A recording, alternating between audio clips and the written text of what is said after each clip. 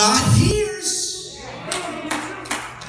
So you can't speak against God's servant, because God hears what comes out of your mouth. Like I said earlier, he knows our thoughts are far off. Before you even mumble about it, he heard you thinking. So you got to be careful of what you say against the man and the woman of God. You got to be careful what you say against your brother and sister. I don't know what you come to look like that. You know she ain't even. Don't you sit there and say they don't do it. We got to stop murmuring and complaining about things that don't matter. All right, I'm moving on. Wave your neighbor and say, stop murmuring and complaining.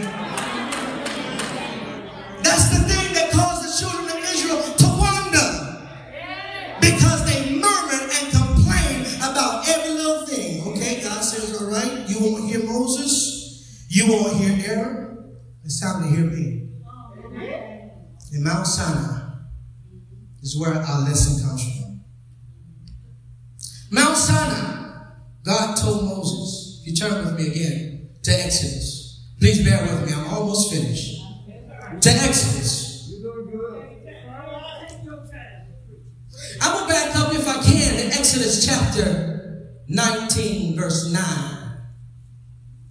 Exodus chapter 19 verse 9. And it says this. Now it's time for the Lord to say something. They wouldn't hear you, Moses. Now it's time for me to speak. Verse 9.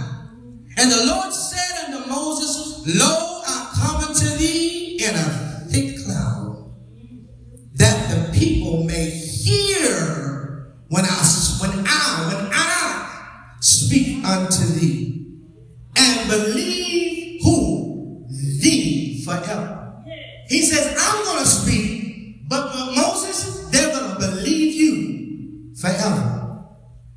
Verse 10, chapter 19. And the Lord said unto Moses, Go unto the people and sanctify them today and tomorrow. Let them wash their clothes and be ready against the third day. For the third day the Lord will come down in the sight of all the people upon Mount Sinai. Verse 12, And thou shalt set bounds unto the people round about, saying, Take heed yourselves that ye go not up to the mount, or touch the border of it.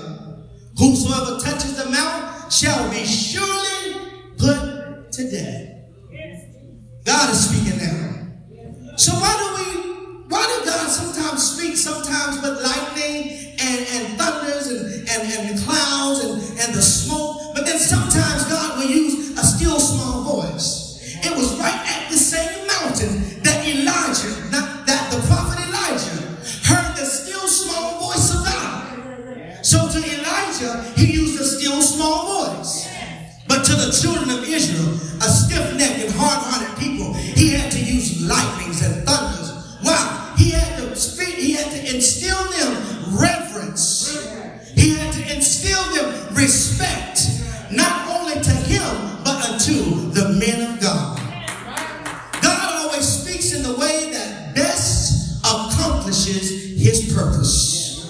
The Mount Sinai display was necessary to show Israel that God's great power and God's great authority.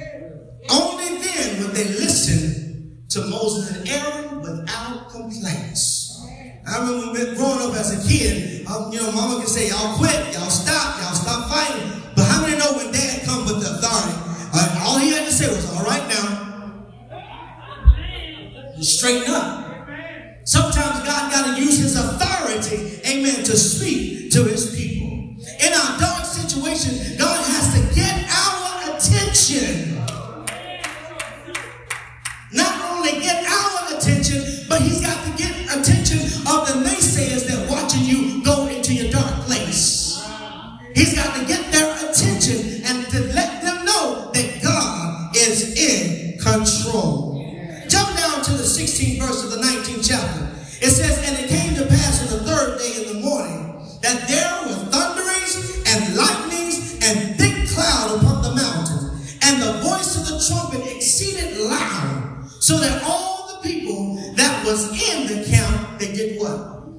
they trembled. God was talking now. So that goes to our lesson for today. God had given the laws and the commandments on Mount Sinai. God was trying, amen, to bring the people of God into a place, amen, that he would rule, amen, as a righteous people. But he had to get the stubbornness out. He had to get the stiff-neckedness out. Amen. And we know all throughout, amen, they still, amen, wrestle with that same problem. But the Bible says, after he gave his 10 commandments, verse 18, all the people saw the thunderings, the lightnings, and the noise of the trumpet. I'm in the 20th chapter. And when the people saw it, they removed. They got away from the mountain. And the Bible said they stood afar off. Look at verse 19. And this is what they said unto Moses. I found this kind of funny. Now they want to say unto Moses, speak thou with us, and we will hear you, Moses. But let not God speak with us unless we die. He got his attention down. He's got the children of Israel's attention down. And sometimes God's got to use your darkness to get the attention of others that's surrounding you. To get their respect and their reverence. Ain't no way she could have done that or gone through that if God wasn't with her. Ain't no way she could have healed her own body except God be with her. It's to get the respect and the attention of those naysayers. Verse 20, and Moses said unto the people, here we go again, fear not, for God came to prove you that his fear may be before your face, that ye sin not. Verse 21, and the people stood afar off, and Moses drew into the thick darkness. That's what got me. Moses drew into the thick darkness. He went on into the thick darkness. He went on in there where God was. He wouldn't have gone in there, number one, if he hadn't had a relationship with the Lord. He had to have a connection with the Lord to hear the voice of God. Now, let me tell you something. There's 3 things you need to do when you're faced with a dark situation. Number one, you've got to have a word before you get in. You got to have his word grounded in your heart before you go in. When you go into those dark places, guess what you better have? A word while you're there. While Moses was in the dark place, God gave him the 10 commandments, amen, and the rules that were set for the children of Israel. So before you go in, get the word. While you're in there, have the word. When you come out, I got a word to give you. You got to hold on to the word of God. Don't you know God responds only to his word? We can cry all day, we can whine all day, we can complain all day, but the only time he'll move is when you apply faith to the word. You've got to have faith mixed in with the word of God. Amen. You've got to have prayer mixed in with the word of God. You've got to have that relationship with the word of God. And how many know when you go through those dark places, it'll take the complaining out of you. It'll take, amen, the murmurings out of you. In our dark situation, God has to get our attention, amen, and let us know who he is. So, I'm almost done, I promise you. How do I respond when I'm in a dark place? I already told you earlier. Number one, fear not. Respond in faith. Hebrew 11:1, it says, now faith is the substance of things hoped for, the evidence of things not seen. When I can't see it, my faith says it's already there. When I can't feel my joy, my faith says it's already there. So you got to have the faith of God, not the fear. Combat your fear with the faith of God. See yourselves out through the eyes of faith. It might be dark, that's one of your senses, amen, that's impaired. It might be dark, but it doesn't stop me from moving in God. Hallelujah. Number 2, I said it earlier, stand still. What does that mean? It means to allow the peace of God to rule in your heart. Allow the peace of God to settle in your mind. 2 Thessalonians 3:16. Now the Lord of peace himself give you peace always, by all means. Isaiah 26:3. Thou wilt keep him in perfect peace, whose mind is stayed on thee. You got to wrap your mind around the word of God in order to have the peace of God. Apostle gave us, amen, some beautiful acronyms in the Bible class. If y'all don't join them on Bible class, you got to get into the Bible class. The word of God is rich on Facebook. Amen. Peace. He gave a 5-letter acronym. P-E-A-C-E. Peace.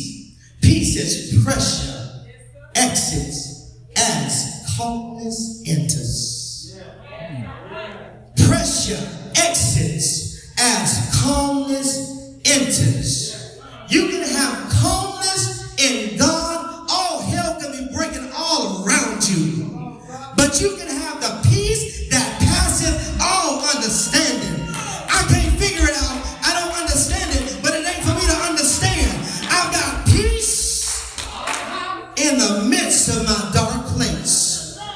How do I respond? Another way I respond in my darkness, the last one, is to set yourself and see the salvation of the Lord. Expect God to move on your behalf. Amen. See his hand in the midst of your trouble. And don't forget to praise him while you're in the midst of your trial. Amen. It'll make your testimony a little bit better. In my closing, I'd like to leave with you, amen, 2 Corinthians 4:8. It says, we are troubled on every side, yet not distressed. We are perplexed, but we're not in despair. We're persecuted, but we're not forsaken.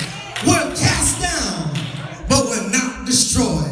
Look at your neighbor and say, I got favor in the flip. I say, I got favor in the flip. I'm troubled, meaning I'm afflicted on every side, but I'm not distressed, meaning I'm not worried. God got me in this. I'm perplexed, meaning I'm puzzled in it, but I'm not in despair, meaning I'm not overcome with the sense of defense, of defense. I'm persecuted, meaning I'm harassed by the enemy. Forsaken. Yes, sir. Says I'm cast down, but I'm not destroyed. Don't you know God loves you in the midst of what you're going through? He's not doing it for your harm. He says, I know the thoughts that I think to, saith the Lord, thoughts of good and not evil, to give you an expected end. God got an expected end for all of us. Amen. And in the midst of our storm, we got to give him the glory. In the midst of our trouble and our dark places, we got to give him the honor. We got to give him the praise. Amen. You might be going through a dark season, but all is not lost. Count it all joy when you fall in dire temptation. Hallelujah. Knowing that the Lord's got your back. Look at your neighbor and say, he's got my back. It might be dark, but he got my back. I might be troubled, but he's got my back. Says, Lord, I never leave you, neither will I forsake you. If you ain't got nothing else to stand on that. He's with me in this. I said, he's with me in this. He's with me in this. I might not understand it, but God is with me in this. Come on, rest upon your feet. Hallelujah. Lord, we give you the praise. Lord, we give you the honor. Lord, we give you the glory. Lord, we bless your name. All is not lost, but we can have hope in the midst of our dark season. Psalm says, blessed assurance, Jesus is mine. Oh, what a foretaste of glory divine.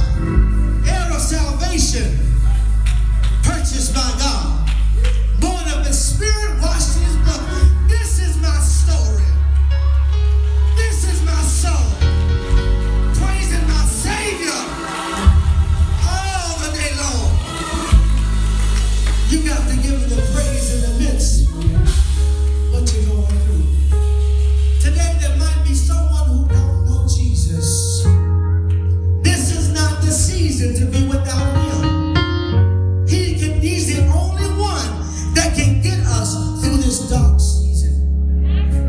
You know whether or not you have a relationship with him. You know whether or not you are born again. You know or not whether you're redeemed